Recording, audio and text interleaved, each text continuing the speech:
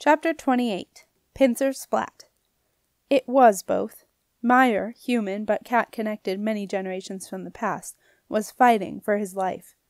Meyer was a small, slight man who weighed little. 5 Meyers equaled the weight of Fat Crow, and 2 Meyers equaled the weight of Thin Crow, which meant that against the Crow twins, Meyer was effectively outnumbered 7-1. Meyer had been on the watching platform when the Crows and Jakey Fry had staggered in with their ropes and thrown them to the floor. Meyer had asked about the ropes and what they were for, and was told, "Nothing for yer to bother about, not where you're going." One look at Jakey Fry's terrified face told Meyer all he needed to know. He had scuttled up the foot-pole, a pole with footrests placed on either side, thrown open a trap-door, and taken refuge in a place that normally no one would have dared to follow, the Arena of the Light. The Arena of the Light was the circular space at the very top of the lighthouse. In the center of the circle burned the sphere of light, a large round sphere of brilliant white light. The light was encircled by a narrow white marble walkway. Behind the light, on the island side of the lighthouse, was a huge curved plate of gleaming silver, which Meyer polished every day. On the seaward side were 2 enormous glass lenses, which Meyer also polished every day. The lenses were set a few feet back from the 2 almond-shaped openings, the eyes, through which the light was focused. The eyes were 4 times the height of Meyer, and 6 times as long. They were open to the sky, and as Meyer slammed the trapdoor shut and fastened it down, a fresh summer breeze scented with sea blew in and made the Catman feel sad. He wondered if this would be the very last morning he would ever smell the sea air. The only hope that Meyer had was that the Crows would be too scared to come up to the Arena of the Light. After many generations, Meyer's family had adapted to the light by growing secondary dark eyelids, light lids, through which they could see without being blinded by the light. But anyone without that protection who looked straight at the light would find that its brilliance seared the eyes and left scars in the center of vision, so that forevermore they would see the shape of the sphere of light in a black absence of vision. But when a battering began on the underside of the trap-door, Meyer knew his hope was in vain. He crouched beside the light and listened to the thuds of Thin Crow's fists on the flimsy metal of the trap-door, which was made only to be light-tight, not crow-proof. He knew it would not last long. Suddenly the trap-door flew off its hinges, and Meyer saw Thin Crow's shaven head sticking through the hole in the walkway, wearing 2 dark blue ovals of glass over his eyes, looking like one of the giant insects that invaded his worst nightmares. Meyer was terrified. He realized that whatever it was the Crows were about to do had been carefully planned. Thin Crow pulled himself onto the walkway, and Meyer waited, determined that whichever way Thin Crow came at him, he would go the other. They could go on a long time like that, he thought. But Meyer's hopes were suddenly dashed. Fat Crow's head, complete with insect eyes, appeared through the trap-door. With utter horror and amazement, Meyer watched Thin Crow heave his brother through the tiny hole and pull him out onto the walkway where he lay, winded like a blubbery fish on a slab. Meyer closed his eyes. This, he thought, is the end of Meyer. Now the Crows began their party piece, the pincer splat. It was something that they had practiced down many a dark alley in the port. The pincer began when very slowly they would approach a terrified victim from either side. The victim would watch one, then the other, trying desperately to figure out which way to run. Then, at the very moment of decision, the Crows would pounce. Splat. And so it was with Meyer. He shrank back against the wall, opposite the trap-door, and through his light lids he watched his nightmares come true.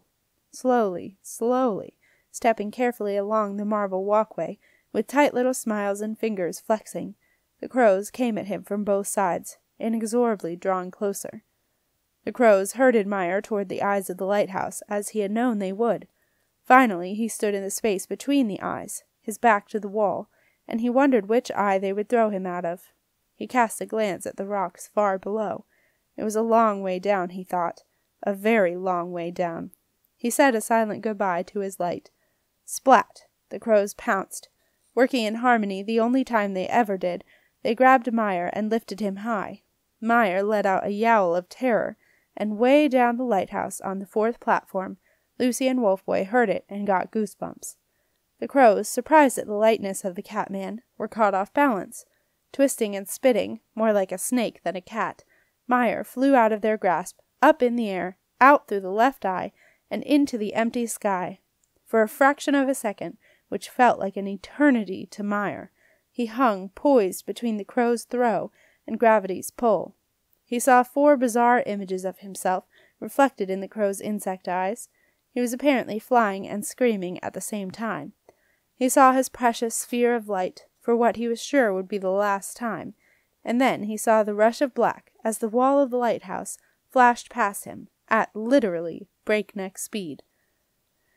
Cat-like, Meyer automatically turned so that he faced the ground, and as he fell, the rush of wind forced his arms and legs into a star shape, causing his sealskin cloak to spread out like a pair of bat's wings. Meyer's plummet turned to a gentle glide, and had a gust of wind not knocked him against the side of the lighthouse, he would very likely have landed on the marauder directly below. And so it was that Meyer used up 1 more of his original 9 lives, leaving 6 remaining. He had used one when he was a baby, and had fallen in the harbor, and another when his cousin had disappeared. Lucy and Wolf-Boy did not hear the sickening thud of Meyer hitting the lighthouse wall. It was masked by the clang of Theodophilus Fortitude Fry's approaching footsteps. Lucy and Wolf-Boy had not moved from the landing. The terrible yowl from above had sent a chill through both of them, and as Skipper Fry's steps neared the final turn up to the landing, Wolf-Boy whispered, "It will be us next."